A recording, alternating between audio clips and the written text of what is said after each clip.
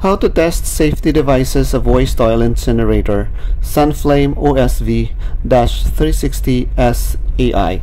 This video is re-uploaded due to copyright claims, and if you're new in my channel, don't forget to like, share, and subscribe. Preparation to start. Open DO valve to the main burner. Open DO valve to pilot burner or auxiliary burner. Make it sure that the return valve is set to DO. And then open the main DO valve. Open air valve for pilot burner, air mixing, and sensing tube.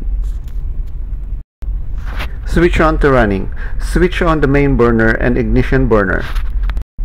After purging is completed, waste oil incinerator will start firing. To test the flame failure alarm, disconnect the flame sensor or flame eye during operation. Flame will stop, and then the alarm sounded. To reset, put back the flame eye, stop the alarm, and push the reset button. The next to be tested is ignition low pressure alarm. Reduce the oil pressure for main burner or to the pilot burner, and the alarm sounded. To reset, open the main burner valve or pilot burner valve, stop the alarm, and push the reset button. The next to be tested is source voltage low alarm.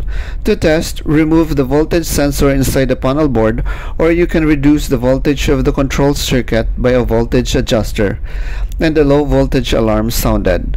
To reset, put back the voltage sensor or setting of voltage adjuster, stop the alarm, and push the reset button. The next alarm that we are going to test is draft fault alarm. To test, set off the trip switch of the thermal overload relay or shut off the air on the sensing tube, and the alarm sounded. To reset, push the reset button of the thermal overload relay, stop the alarm, and push the reset button. Now we are going to test the burner fault alarm. To test, set off the trip switch of the thermal overload relay of burner motor, and the alarm sounded.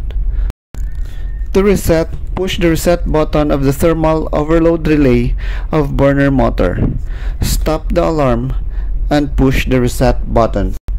The alarm to be tested is the waste oil temperature low. To test the alarm, switch on the waste oil if you are using MGO, and the alarm sounded. Stop the alarm and push the reset button.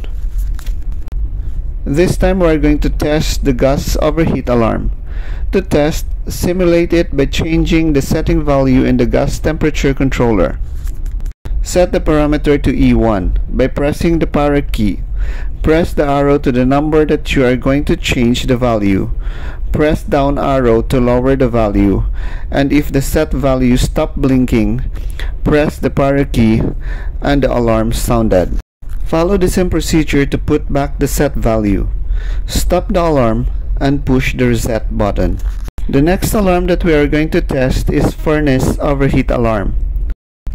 To test the alarm, simulate it by changing the set value in the furnace temperature controller. Set the parameter to E4 by pressing the power key. Press the arrow key to the number that you are going to change the value. Press down arrow to lower the value, and if the set value stopped blinking, press the power key, and the alarm sounded. Follow the same procedure to put back the set value. Stop the alarm and push the reset button. Lastly, the alarm that we are going to test is charging door opening alarm. To test the alarm, open the door of the waste oil incinerator or operate the door limit switch, and the alarm sounded. To reset, close the door, stop the alarm, and push the reset button. And that's all for our incinerator safety device test. I hope this video helps to enlighten you. And most of all, don't forget to like, share, and subscribe. God bless us all.